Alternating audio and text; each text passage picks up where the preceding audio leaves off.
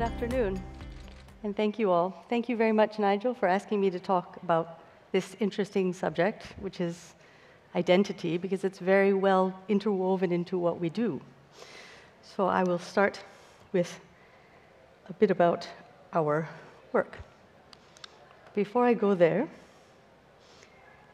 I'm going to talk about the subject of culture, memory, and place, because we always talk about our work as being rooted in culture, memory, and place. And as Nigel mentioned, we're a Singapore-based firm, Wow Architects and Warner Wong Design. Identity, to me, my own definition, simply stated, is when something is rooted in something, it has an identity. It has to have roots. And when we see these images that are projected in the media, they get a lot of attention, but we don't really see the whole story. They don't really tell you about their location. They don't tell you about the context. They don't elaborate on the users or the purpose or the time in history when they were developed.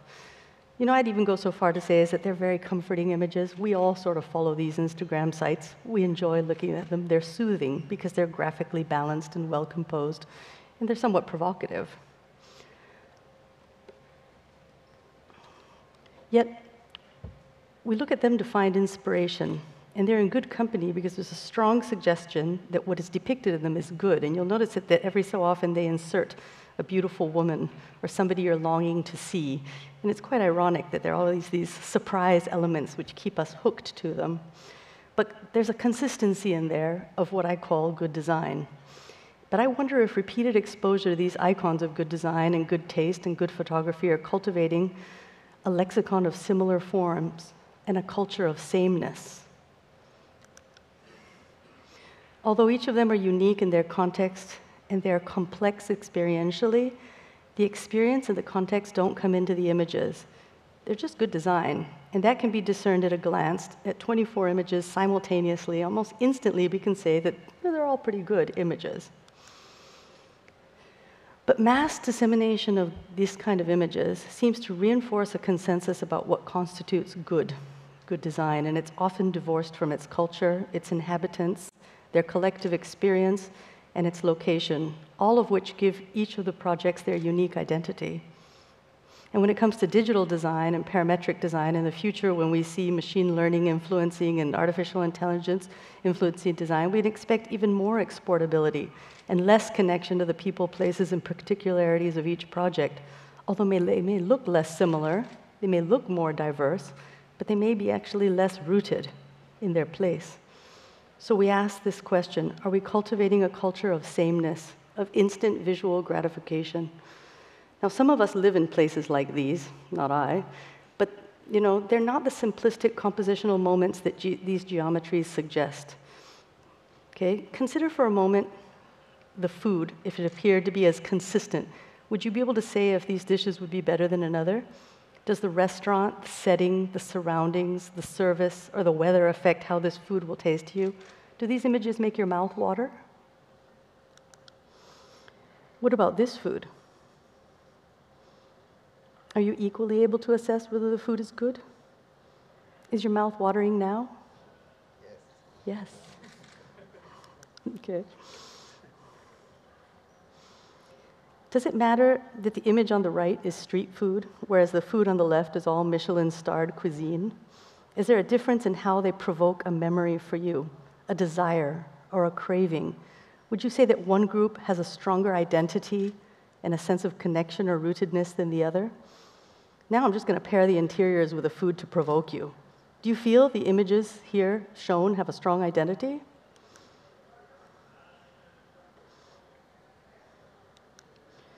Or is it the same with this set of messy and different and inconsistent images, pairing the interior design with the food? Does it evoke a different sense? So when we compare the interior design of the two palettes, the monochrome and the diverse, how do you respond? So I want to talk a bit about identity, but I need to go back a slide. Just one second, if I can.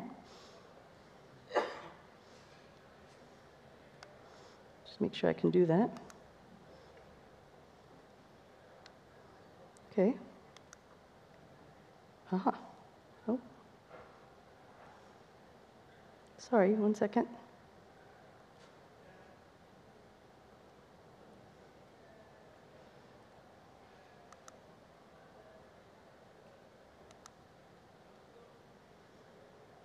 Okay, I'm going to get it fixed right now. There it is. Okay. This is an image of a table. It was the first piece of furniture I ever designed, and I designed it in 1986 in Los Angeles when I moved into an apartment as a student, and I wasn't going to live there long enough to justify buying a table, and I couldn't afford to buy a table. So I needed to do something, and I needed to do it very simply. So this table actually kind of expresses a lot of what is important to me. It's got that simplicity. It's got just something that was made for its purpose, one leg, because that's all we could afford.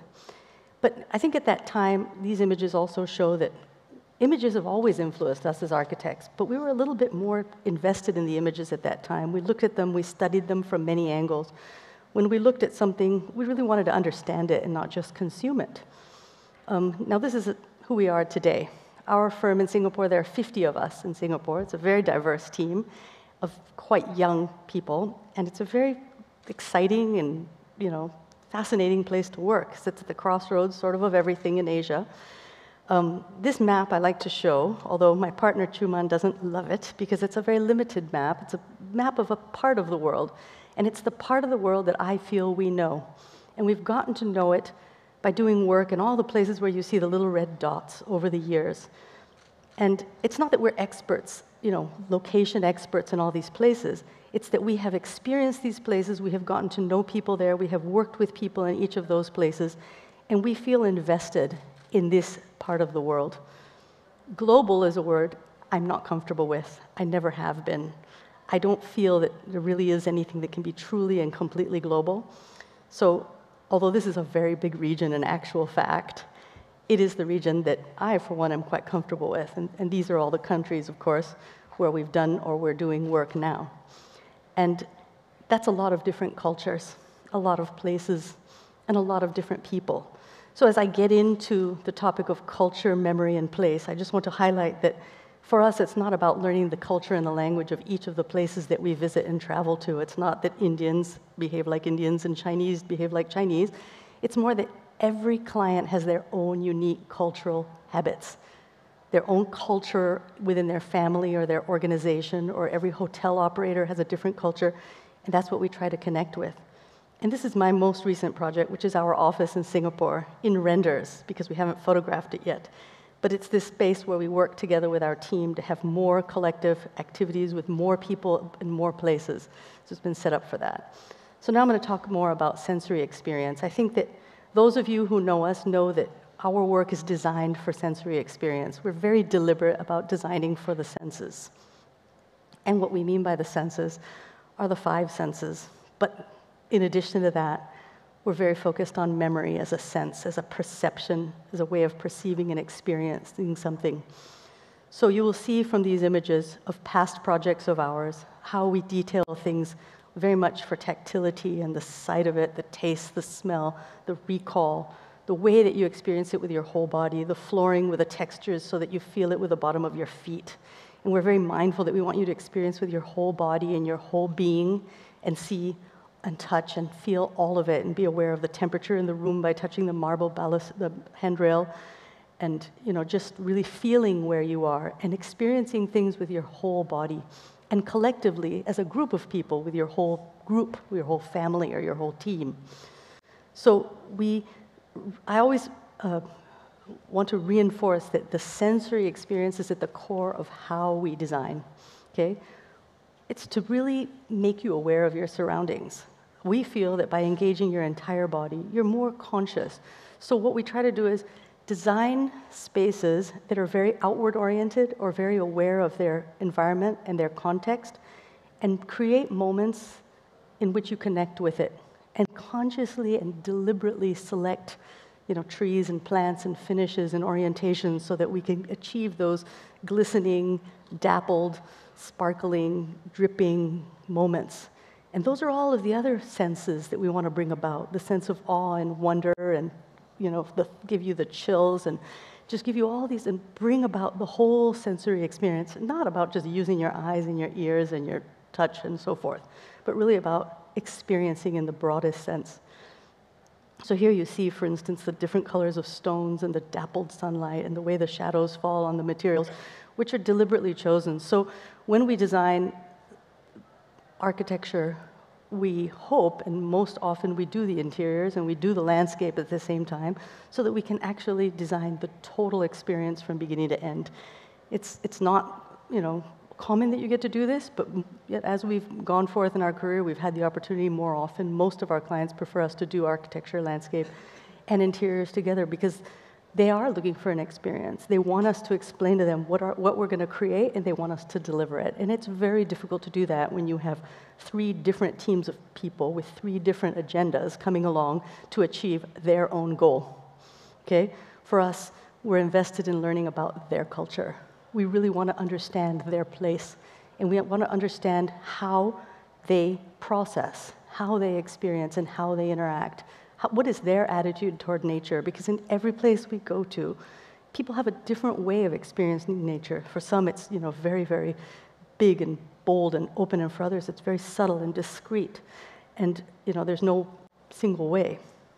So we use the word rooted in culture, memory, and place, and I'm glad this talk came about to enable me to really elaborate a little bit on what it means to be rooted. Rooted to me means from where you draw what nourishes you.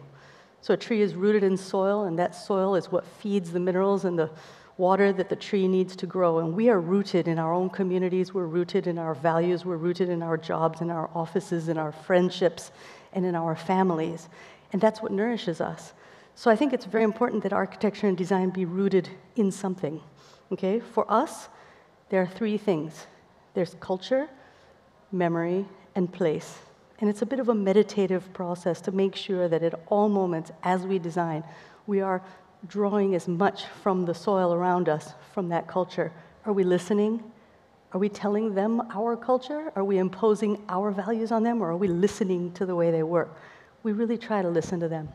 We're not interested in exporting our culture and telling people to do things the way we do it. We don't even think we've figured out how to do it ourselves. We want to understand how they do it. And when you work in as many cultures and as many countries as we do, you find that people have amazing ways of doing things. Families, arranged marriages, running businesses, working together with friends, things that are unimaginable in our world. And yet they've done it for centuries, and they've done it successfully. So I think that it's important to understand people's culture, not by just taking their instructions, but by listening to how they give the instructions. Really drawing from them what they want. I always tell my young staff, try and find 5 things that are important to your client, and make sure you deliver all 5. 5 each time you have the opportunity to do something for that client. Just 5. If you could just remember 5 things that client wants. Doing what the client wants is really the key to delivering a successful project. So in these images, I'm showing you what I call culture, the culture of the families, the way of life, how they interact with nature, how their indoor-outdoor tolerance is expressed, whether they leave the windows open, how they build, the culture of construction, how they interpret, how they use materials. In this case, in the Maldives, they value the boats. These beautiful boats have been upcycled, and they've been used to build furniture, with their paint, with their surface, with their rough and tattered edges. And in this instance, we've taken the coral that washes up on the beach of the Maldives to do an exhibition to build awareness of the vulnerability of our surroundings and how coral is in danger. So you see that in this case is a case of a family who had a piece of land in Singapore which is so scarce that when I spoke to them and I said, you realize how scarce and how rare it is to have a piece of land in Singapore with trees and a garden. You're so fortunate. Why don't you build the smallest house you can possibly build and build the biggest garden you can, and you'll be the only guy in Singapore who lives in a little house in a big garden. My client said, sure. He felt very proud of that piece of land, and that land was adjacent to other empty land as well. So it looks like a giant, giant, endless green, garden, but it's actually not. It's only like 16,000 square feet. It's not that big. But what we did was we let the birds drop seeds. The trees that grew there were the trees that came naturally from the birds that did the selection, and that garden grew so fast and so organically that it took over the whole house. In this house in Bangalore, I think this dining room really best expresses how this family lives. How many of us sit in a dining room like this every day with our loved ones? They really do. They interact. They sit 10, 12, 15 people together, and they eat a meal together. And they can leave the windows open on both sides to have these 2 wonderful courtyards and experience the weather. almost throughout the year, because Bangalore is just such a beautiful city, garden, gorgeous green city. So these are things that we have to go there and we have to learn and we have to listen and we have to investigate. This is a family from the Middle East, from Dubai, who came to Singapore and wanted to build a home, and they wanted to live their lifestyle in Singapore. So you will find that there are many details in here that really express that Middle Eastern lifestyle, which is extremely different from the way a Singapore family would live in Singapore. They had screens, they had divided spaces, they had areas for the men and areas for the ladies.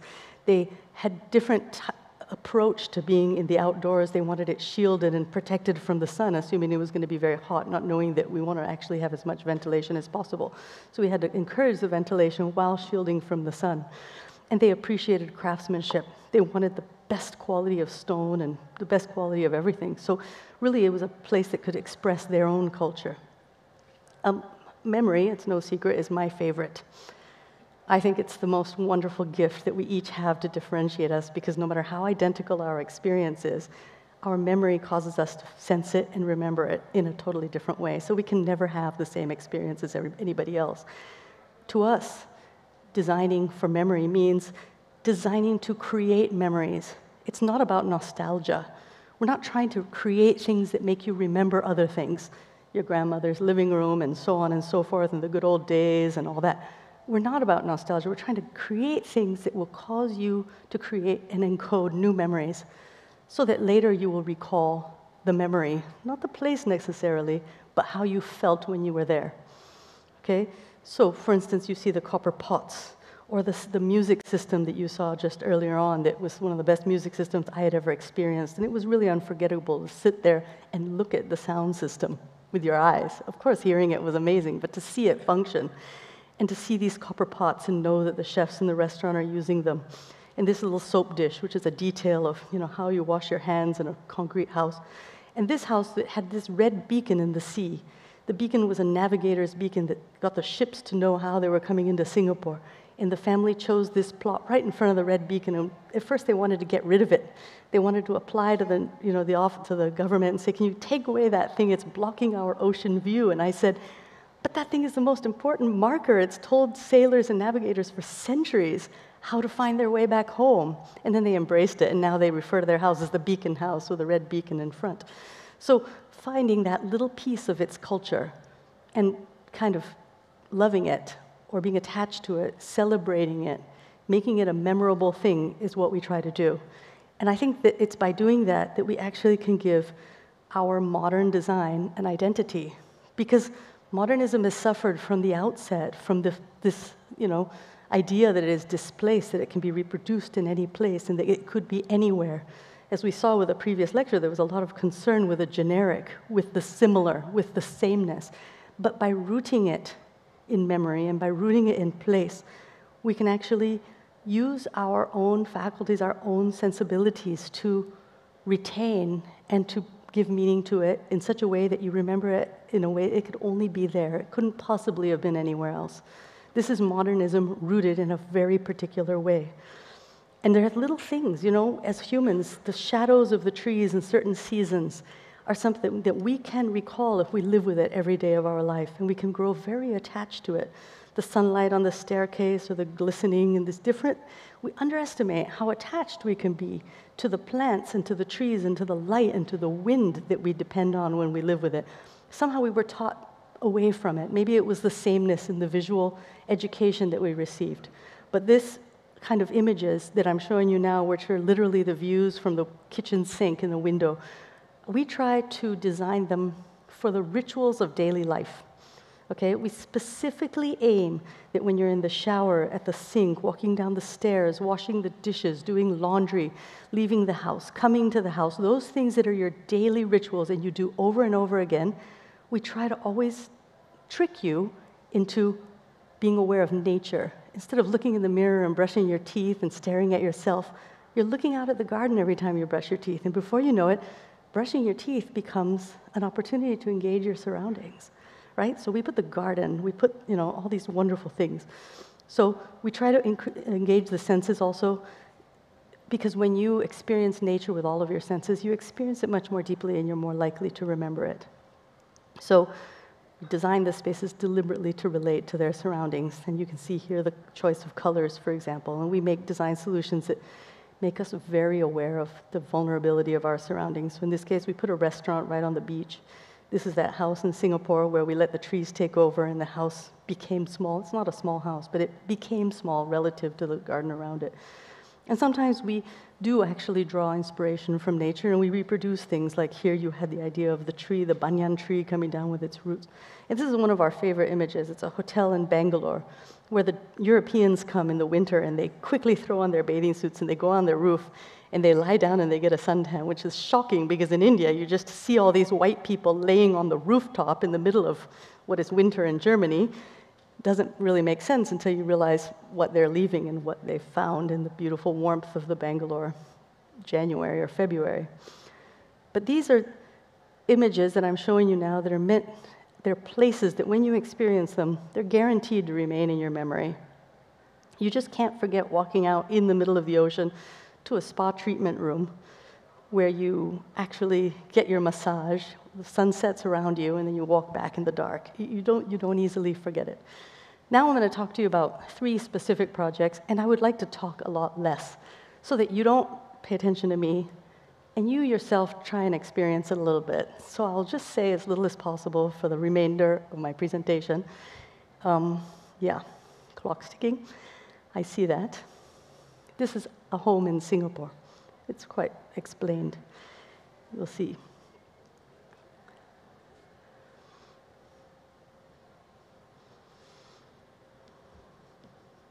You'll see how time, in this slide you're going to see we took the photos 1 year apart. So that was when it was brand new, and this was 1 year later. Look how the landscape grows in Singapore. It's insane, right? You can completely envelop a house in landscaping. And from this plan, you can see that this is a landscape plan. We were actually selecting the materials of the building. We used one material, which is Chinese granite, for every surface, floor surface throughout the entire building. So that whether it was a swimming pool, a bathroom, an entrance hall, a driveway, a living room, it's all the same material, but all of them have different textures and different finishes. So you see this consistency of the material, but it always, you feel it differently underfoot. And we also, designed this house to have different landscapes at every level. And this is the entrance hall with a light that comes in from the side. It's a west-facing screen, so every afternoon, the sun glows onto these little glass beads, and you have this warm afternoon light welcoming you home. This is the same west-facing, where the tree casts the shadow on the little pool deck. And it's a place for solitude, but it's a place to just be aware of the end of the day and enjoy that moment of sunset. So, as you can see, it's really about how you feel. Whether you feel comfortable, whether you feel good, I'm not sure. What's important to us is that you fully and deeply and completely feel it and engage in it so that as you become aware of what's happening with nature around you and those transformations that occur, you feel a part of it. You feel rooted, you feel you belong there, and you feel that that is your identity. So that's exactly why I was very glad that this identity theme came up, because I think ultimately belonging is what we all long for, is to belong, to be long, yeah. And we belong when we know our place, right? When we know the people, the surroundings. It need not only be, the office colleagues and the people of our own nationality and all that. It could literally be a tree. It could be a season. It could be the wind. It could be an unexpected swell in the sea that we feel that we have a connection with, if not a relationship with. So this is basically the goal of our work. And in each project is a little bit different.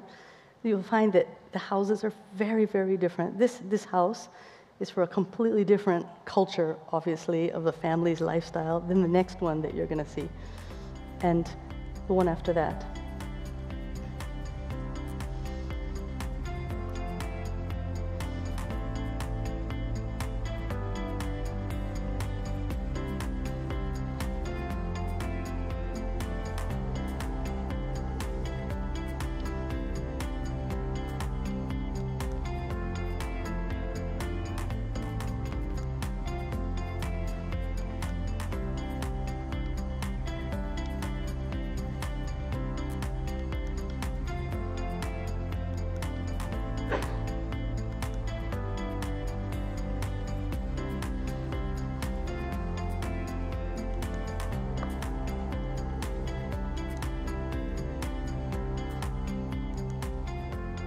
So here's the example of the place where you brush your teeth, and you don't have to look at yourself brushing your teeth, which I think is a privilege. Every day, butterflies or bees or different birds are nesting in the shrubs, and you can actually focus on what's beyond you and your own face and the rest of the world out there. These are some furnishings that were designed for that house. It's called the Chilton Collection, and you can see the bedside tables and the dressing rooms. They were inspired by a Chinese Ming Dynasty cabinet that you see in this photo in brown, right in the center.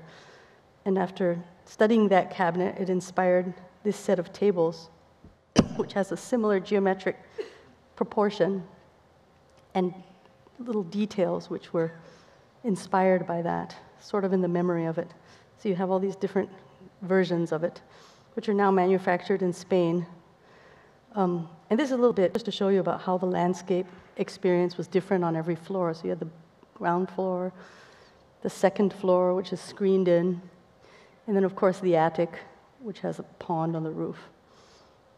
So you have different landscapes. Even within a small urban house, you have different landscape experiences, like the morning sun on those vines casting leaf patterns on the staircase.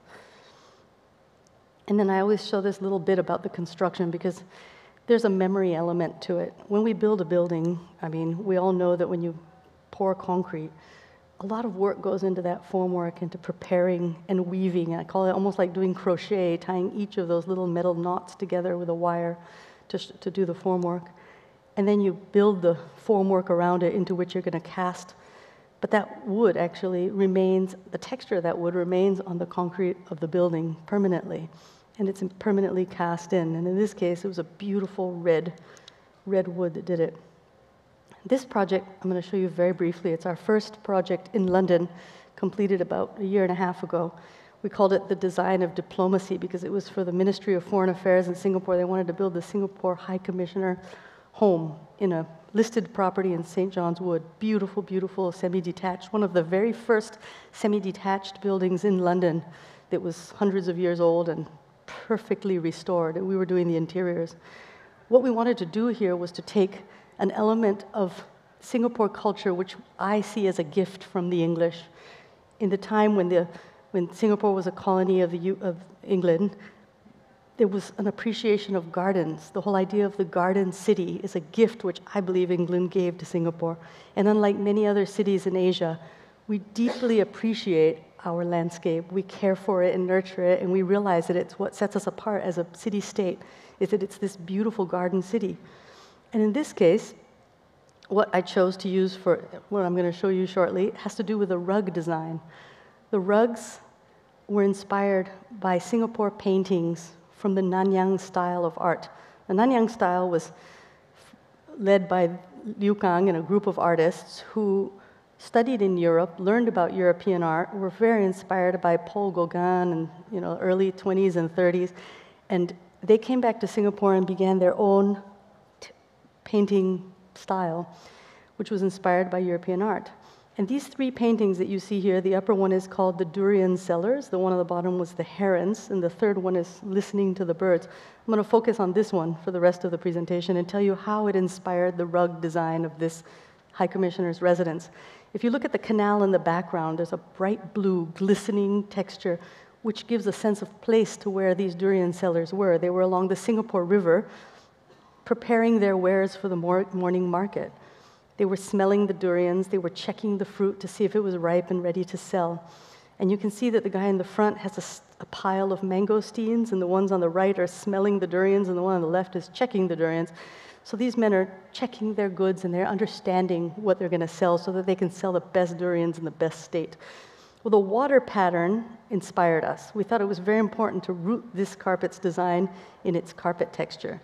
And then we took the fruits, the durians and the mangosteens, we took a slice of the painting and we stretched it and abstracted it into something that ended up looking like an ikat woven fabric pattern, but that captured the colors of all of the fruits, captured the water, captured the men's skin tones, captured everything about the surroundings in this one little slice. So we used that abstract image, which we then combined with a water pattern. And when we overlaid the water pattern on the ikat texture, we got this glistening mangosteen, durian, and durian cellar skin tone built into the pattern. And it was very effective. It took months, actually, to develop this. I'm going into a very small detail of something that took a very, very long time to develop. But you can see that we literally took the different fruits and extracted all the different colors to choose the yarns for the carpets. And we, oops, did I lose one? Yes, we had to choose the individual yarns. We had 45 different colors of wool and silk to work into this hand-tufted carpet, which was made in China over a period of about 3 months, hand-woven. And eventually, you can see these samples that were sent to me for approval in Singapore, which were, of course, tested by my feet, because I had to use my feet to see whether the carpet's texture was effective. And the raised silk against the lowered wool was actually very, very effective. And as we furnished the place, of course, these things happen very fast. They furnished the house in a day, okay? All over the course of a day, it, went into that. And you can see in the middle room, you can see the carpet, and here it starts to emerge how it turned out. So I think it's a very good example of how we design for the senses and how the memory influences it and how we're trying to integrate culture and how we end up with this element that was a very important talking point in the reception hall of the High Commissioner's home, where the High Commissioner herself could be proud to say, this is a reinterpretation of our first artists, our first modern artists in Singapore, and talk about their work. So the final project that I'm going to talk about is very close to our hearts. It's a project in the Maldives that's a St. Regis hotel. So it's a luxury hotel in a beautiful island called Vomoli. And what you see here are the images of the things that we saw that inspired us about the place, and which the visitors themselves see. And we wanted to make sure that when visitors come, they can see whatever the place has to offer as its culture, as its nature. And those things inspired certain forms, they inspired our reaction, but most importantly, they inspired us to want to share that sense of awareness with the vulnerability of the Maldives and the beauty of the natural setting with our guests. So we developed the architecture and the whole design around the idea of the 4 ecologies of this particular island: the coastal, the lagoon, the beach, and the jungle. And at the heart of it sits this building called the Nature Discovery Center. So instead of a hotel lobby, or instead of any hotel buildings, we have this building where you go to on rainy days, and you can have a children's playroom, you can go to an acupuncturist, you can have your hair done, or you can go to a culinary school, or take a Pilates class, or do yoga, or just sit and read a book in a library. The whole thing is a library in the center, and all these different rooms are around it. So there are a lot of rainy days in the Maldives. We never expect that when we go because we see the beautiful photographs and we think it's always perfect. But in fact, it rains a lot there. But when you go and you discover that you have the time to sit with your family in this place and read books together and play games together and cook together, there are all the things that you never have time for at home. So we refer to it as the luxury of time. The ultimate luxury is time together with those you love. And we were trying to create as many touch points, as many opportunities, and as many places for people to be interacting with their loved ones. So that's why the center of it is the Vomoli House. It's called Vomoli House Nature Discovery Center. But the whale bar is west-facing, and it's where you have to go at 6:30 in the evening to have a cocktail because your body will automatically force you to go there to see that sunset. You will be driven. And this is facing due east. So at dawn, you really want to be at the spa where you can sit and get into the blue hole and swim over the sea and have a massage at sunrise. And it just becomes a very natural rhythm that you do sunrise at the spa and sunset at the bar. And the resort kind of tells you what to do. You don't have to think too much about it. This tiny little thing, as we call it, it's like a little treasure chest that was tossed on the beach. It's actually meant to be the reception lobby. It's an arrival place. It's a welcome spot, but actually you don't really need it because when you arrive, you're taken straight to your villa. It's just really a place you can stop and ask questions and get help and get direction or guidance for anything you need. The all-day dining, of course, this being a St. Regis, the culture of St. Regis only came into play after the design of the building was complete. So we had one culture, which was the culture of Vomoli, which we were very attached to, and there was the culture of the owner and their families and what they wanted to achieve. And then came St. Regis with their very big and boisterous culture, telling us exactly what it needed to be. So you can see that it went from being very organic, but then it had to up the element of elegance. It had to have the luxury feature. You have incredible dining, opportunities on this island. set in a way that just makes you, again, more aware of your surroundings. So you saw the previous restaurant, which is the all-day dining where you eat breakfast. This is where you can have lunch or dinner right on the beach. You can just walk across the beach and go there. And it's a very casual, very relaxed Pan-Asian dining setting, and it's completely different from the other, very casual. And then, of course, there's Crust, which is everybody's favorite place to go and get a pizza, which is inspired by a primitive hut made in completely recycled materials. And very simply, it offers great pizza, and that's it, which is what you really want when you're at the beach. So now I'm going to go very quickly through the jungle villas because we're running out of time. I mean, through all of the villas. So I'm going to just skip a few photos and show you a few. So this is from the coastal villas. And the villas are different. Each of them have their own furniture that we designed. This is called the Manta series. It was inspired by a manta ray, and you can see that fin sort of flipping up. And the mantas inspired the lagoon villas as well. I'm not sure if you can see the references to the manta rays, but there was kind of these elements of the manta that come out, and they very indirectly, influence what is otherwise an unabashedly modern architecture. And we wanted to create spaces, of course, outdoors where you can lie on these beautiful woven nets right over the water and watch, all the activity in the lagoon and see what's happening and have a sort of a sense of some communal spirit, although you can't see from one unit to the other. And of course, the materials on the inside were very much chosen from the sea. There were the various elements of corals and the blue tones, and these are some of the chairs that were the furnishings that were developed for that space in their showroom space now in Milan. So here you have an element of a small table inspired by that blob of blue glass, which itself is referenced to the sea color. And if you've never been to the Maldives, there is a shade of blue that you see there that is intoxicating, and you want to remember it. You want to see it as much as you can, and you want it to stay in your memory always. So that's why that piece of glass was just kind of like a piece of that blueness, frozen, that you can see anytime. So these are the coastal villas, and they have mother of pearl on the bedside, so over the course of the day, you see the different colors of the sea reflected in the bedside panels. And that is the John Jacob Astor Villa, the biggest presidential villa in the Maldives.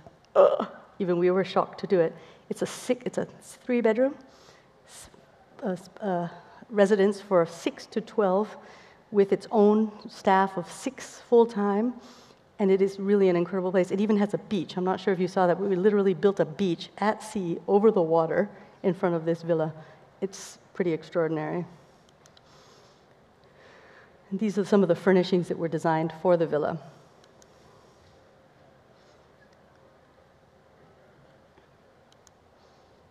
Okay. So, finally, 3 seconds. I'm going to take half a minute just to tell you what we're doing now, because we haven't submitted any projects to WAF for a little while. We've been embedded in a secret project we're not allowed to talk about. But suffice it to say that it brings us back to doing what we do best, which is exploring sites, visiting places, getting to know culture, and experiencing things anew.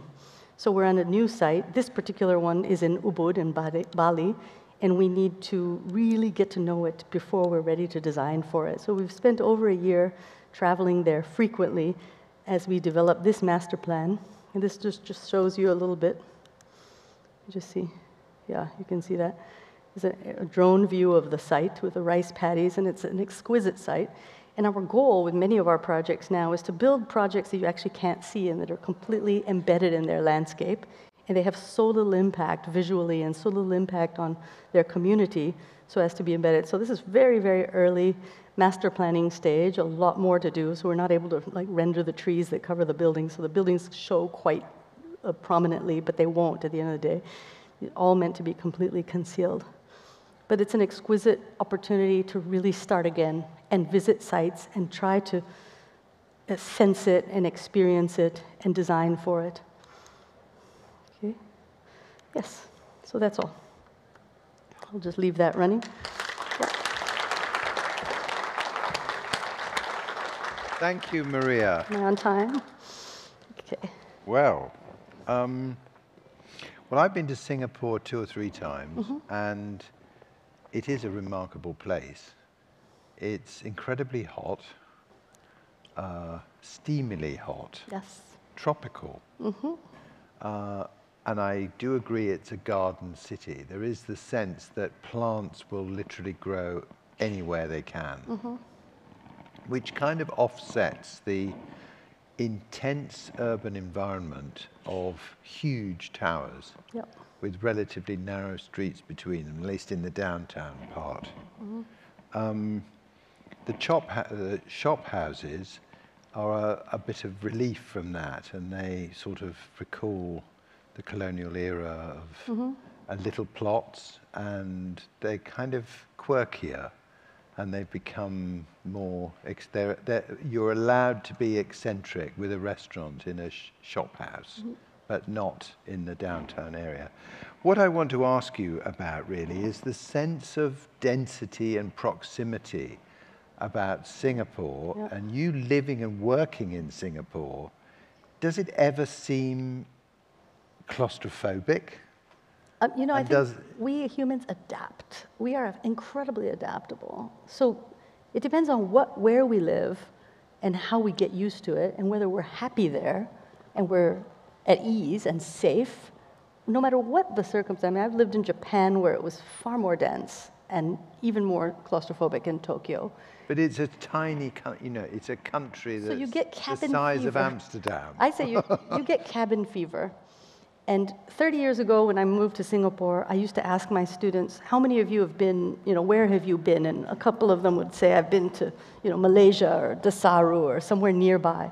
Today, if I ask my students, they've been to far more countries than I've been to Latvia and Iceland, and they go everywhere. So it's a kind of airport lounge, really. You're in and out of there. You travel a lot. You leave the country a lot, as much as you can afford to do. And young people, you know, you can get a flight on a budget airline for $65. You can go to Bangkok for the weekend. So we have all these budget airlines. You can get out very easily. But going back to the garden-ness and the way things grow, you showed us a couple of houses, or maybe was it one house? Or I showed you a house in Singapore, one. One. Yeah. And it's clear in the design of the house that there's a hankering to explore the growing, and for every space in the house, somehow to be able to reach out and draw that greenery into the internal spaces. But the truth is that for a lot of the time, you can't live in the garden because it's too hot. It's not too hot. It is not too hot for us. My children don't even turn on air conditioning. They were born there. If you're used to it, I mean, I'm amazed when I go into the kitchen and I see the cook in our kitchen. She never perspires. I mean, when you're used to it, you adapt. It is not, we don't think it's hot. You don't? Most of the time. I mean, some of us like air conditioning and get used to it. But I think if you didn't have the air conditioning on in your primary school, you would not, you could adapt. You live with it. Of course you can go outside. It's lovely, yes. You don't sit in the sun and sunbathe. I mean, we don't sunbathe. But to take the same theme a little bit further, it seems to me that when you're working in much bigger landscapes, that your mind goes free. Yeah. And if it's a shoal, you know, if it's a sandbank, then you take that's something you couldn't do in Singapore because you're restricted to little plots, little kind of teeny plots. But when you're out there in the ocean, something else happens because the sandbank seems to suggest the form of the building, and you're exploring the relationship between the sea and the land. And the forms of the buildings seem to be much freer and less modernist. Yes. Have I got it wrong? I think you have a point. I mean, the atoll definitely has a lot of visual elements in it that are inspiring, and you don't have to follow forms that you do in urban environments because you don't have the building regulations that are hemming you in and saying you have to be within a limit. But the building regulations aren't making things square necessarily, are they? They are. If you saw Natalie's talk earlier, she said, and coincidentally, every one of the buildings was done within that gray envelope because clients want to maximize the space in their building. So if everybody maximizes to the limits of the envelope, you start to get very envelope-shaped buildings. And that idea of the roof that goes up and then comes down, you see it all over the place. So in Singapore, we have the Urban Redevelopment Authority, which sets the master plan guidelines and controls exactly what we do. When we go to the Maldives, nobody tells us about the form of the building. So you're right. We're completely unconstrained in Ubud and in the Maldives. Nobody tells us anything as long as it's safe, it meets fire safety standards. It can be any length, height, size that we think it should be. And that sort of seemed to roll over into the project in Bali, Yeah. where the constructions follow the contours Yeah. of the jungle. Yeah. Anyway, it's just a thought that maybe I'm wondering how to reconcile these two design languages. You think we might the be modernist one yeah? and the organic one. Okay. Well, I think the organic one is still modernist. I mean, I must say. I think that it's all modern architecture. In a way, it's conceived in its understanding of tectonics and structure and detail and assembly and construction. It's really all quite modern. But the forms might be a little bit more unrestrained. They But might also, you know, from my own experience of the sea, which is mostly confined to the Mediterranean, places in the Med don't stay that pristine as yours. They get they fall apart. The sea has a corrosive effect on surfaces. Oh, yeah. And does that, because we couldn't see that. Oh, you can. You saw how silver, that big whale bar, when we first built it, it was brown. It was beautiful ironwood, and it was rich, deep, dark brown. And we chose that wood because it's so hard that we knew that with the wind and the rain and the sun constantly battering, and they do it fast in the Maldives, within a year and a half, it was a silver tone. It was completely And was that something you wanted? We did deliberately want that. We wanted that silver because once it silvers, it's like fish scales. Every little piece of that shingle can have a different reflectivity. So you get a very fish-like shingle, fish scale experience. So as the sun goes down, it can turn yellow, it can reflect blue, it can change because it's silver.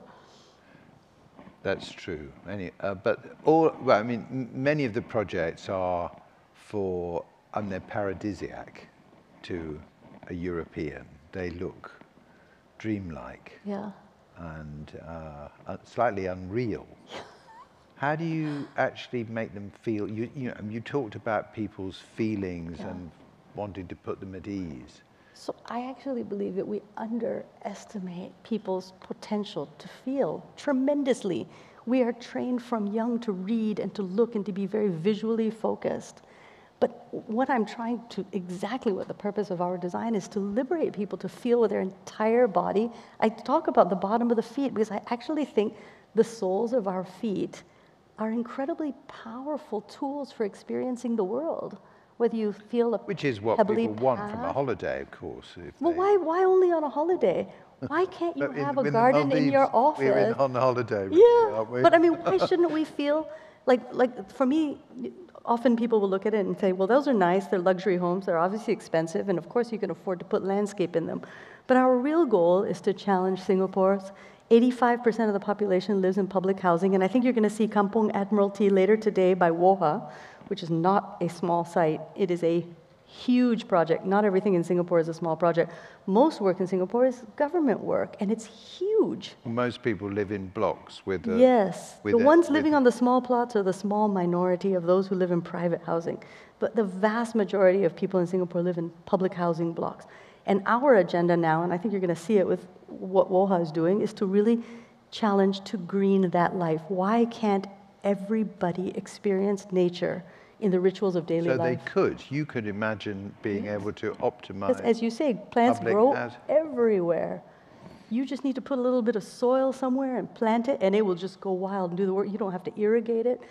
I wouldn't say it has zero maintenance requirements, but it's very low maintenance. And we don't have 4 seasons, so it remains green throughout the year.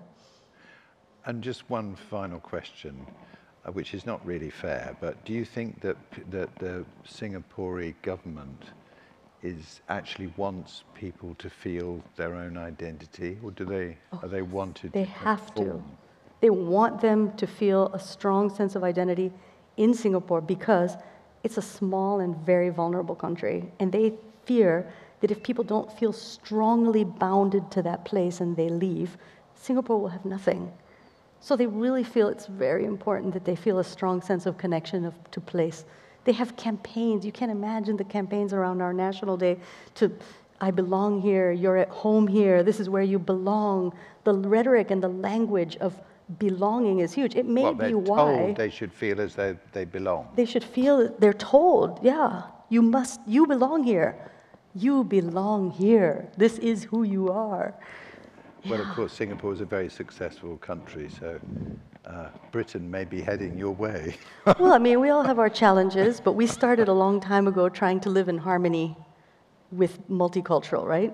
Our country was so small and so vulnerable that we wouldn't have survived. And it really we hadn't does lived feel together. like the crossroads of Asia. You see Australians and Chinese and Indians, and it really is a landing strip, a culture. And lots of Englishmen. Thank you so much, Thank you. Maria, Yes. for introducing us to your Thank work. you. Thank you very much.